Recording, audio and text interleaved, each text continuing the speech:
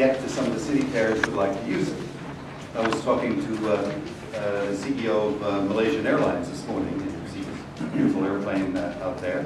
And he was saying the same thing. I really would like to replace my 777-200s, a fleet of them, with your 330. It works beautifully, great seat mile cost, lower fuel burn, but I need more range. Well, how do you get more range? You get more range with more payload.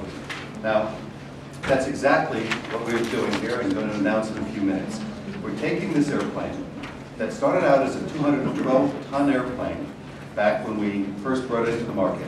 By constantly updating it, we moved it to where you have today 235 tons on it. We're moving that up to 240 tons. 240 tons takeoff weight. 240 tons takeoff weight means about 400 nautical miles more range. And as you'll see, if they can ever get this thing working with my range circles, that means a lot of city pairs that we could almost do, we can now do. It's like almost being saved when you drown. I'd rather be almost drowning. The fact is, okay, so we're ready to go. The one on the right? Excellent. Okay, here's where we are. About 1,200 firm orders, not reconfirmable options, almost 900 deliveries in this program, 300 aircraft in the backlog, and we have a takeoff or landing every 25 seconds.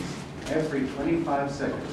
As I've just been warming up the presentation there, several 330s somewhere in the world have either taken off or landing in revenue service with 99% reliability. Well, here's the family. And by the way, if you go back and dig into the database, when the old 787 came out, one of the comments they were making is it's designed to replace the A330. Well, we've sold over 750 A330s since the launch of the 787, more than we ever sold before the launch of the 787. So as far as we're concerned, that's a beautiful airplane, the 787, but it is not really a competitor for the A330. And here's another case for it. They started delivering last year, their first batch of 787s. They're delivering this year as well. But look at the orders keep coming in. Since January of 2011, that's the order book building up. 115 different firm orders for the aircraft. And here's a real airline interior, that's Swiss International first class cabins. Are you getting an echo in this thing, guys? You might want to back over the sound. That's a real airline configuration, beautiful, clean, modern interior, lay flat beds, private cubicles, and the 330 at 238 ton, that's 330-200, gave us higher payloads, higher revenue, more range, but everyone says the 330-300 stopped at 235 tons. It again moved up, had a little bit higher payload, a little bit more range, but everyone said, can you do just a little bit more? So here's the program, let's use London for example, that started out back in 1994. It entered service when I entered service as commercial director over in Toulouse, summer of 1994, but it was at 212 tons. I've gained weight since then too, by the way, and it's now up to 235 tons, and I'm closing in on it, I think, as well, as my wife tells me. Anyway, that's 5,500 nautical miles, and that's at 235 tons. Now, here's where we are. At the 330-300, we end up with an airplane that's an ideal replacement for 777-200s and even 340-300s on the marketplace, not to mention older 330s. They have about the same number of seats, sitting there right at about 300 seats. Look at the takeoff weight though.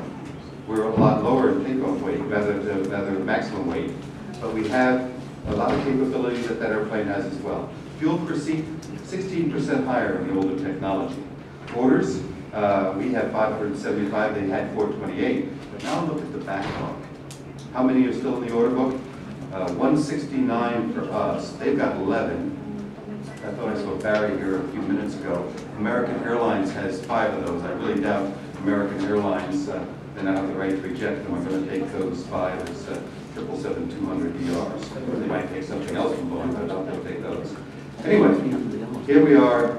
Maybe it was 300 cars, but not 2 of yours. A330-300s displacing the 777-200ER. Lower cost and greater efficiency is what we're selling. That's what the airlines want to buy. That's how you make money. So, enhancements beyond 235 tons, what do we want? Well, how can we do it? We have a load alleviation function. We have aerodynamic package, getting about another 1% in aerodynamics. We have a package with the engine manufacturers, getting another 1% over there. That gives us 400 nautical miles more range, burning 2% less fuel, and that's about 1,300 tons less CO2 per aircraft per year. Now, for those who want to really get into this, we have a reshaping of slat number 1. We have shortened flap fairings in the back. You can look at all the different fluid dynamic models that we've got here. We also have load alleviation. A lot of people talk about that in this industry. We actually put it into place. It's fan-wise load distribution on the wing, and we can make this click here. There it goes. See how it did that? Let me click.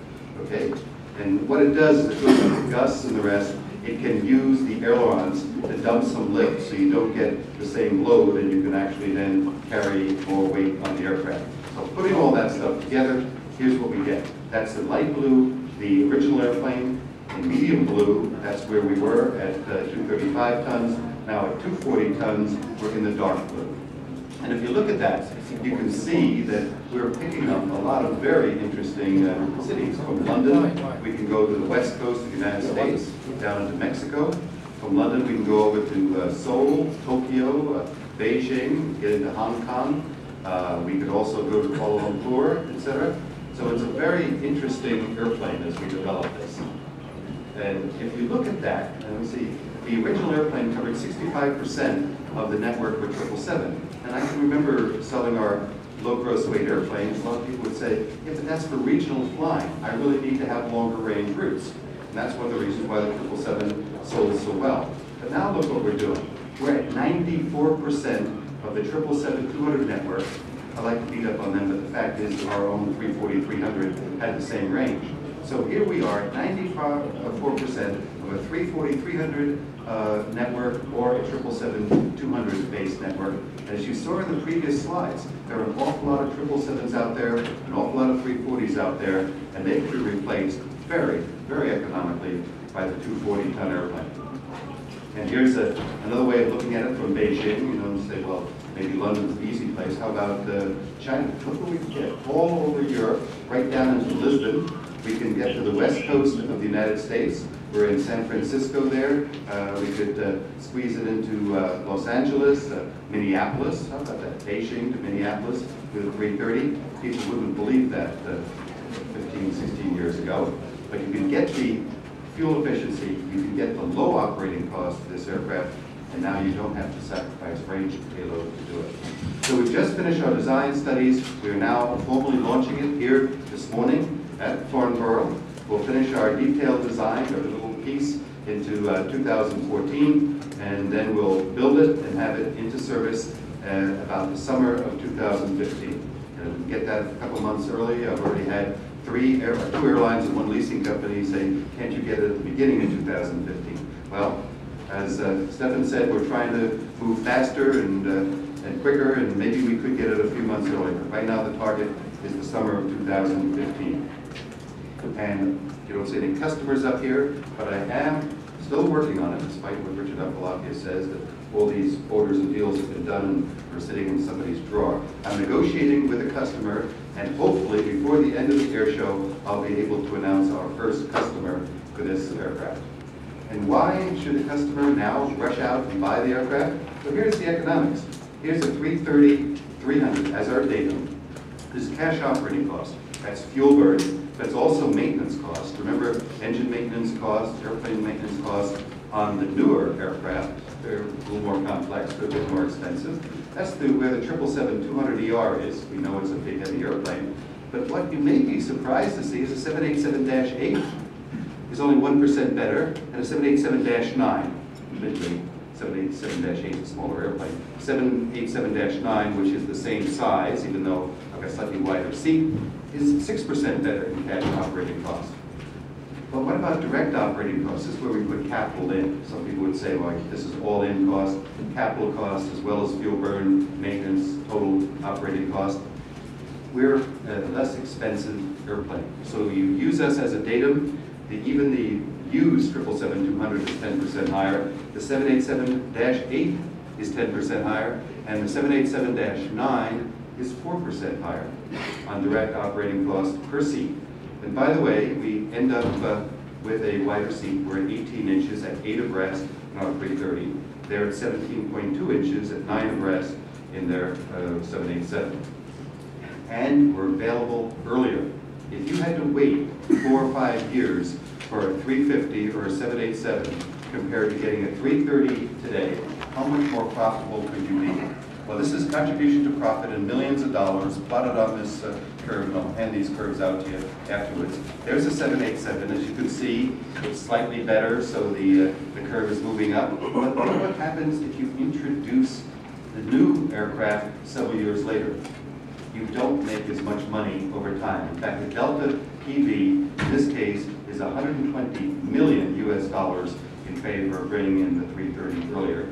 And by the way, the same thing would apply to my own 350, but it's much more fun to put a airplane up there. The fact is, getting today's technology, especially if you can move it, improve it, like we've done with the 330, and bring it in earlier, you can make much more money.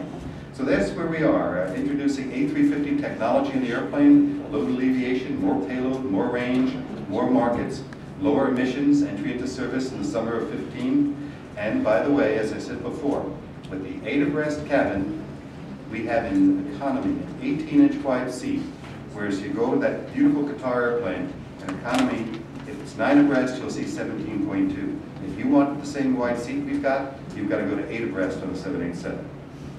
And of course, we'll have the latest in IFE, and we think we've got a beautiful product to replace all those 777-200s out there, all those 340-300s out there, and all of the early A330s. And that's an awful lot of aircraft. We cover 94% of that 777 or 340 network. We actually believe we've got one of the most efficient aircraft in the market today. Well, that's the A330 at 240 tons, and now we can open it to any questions.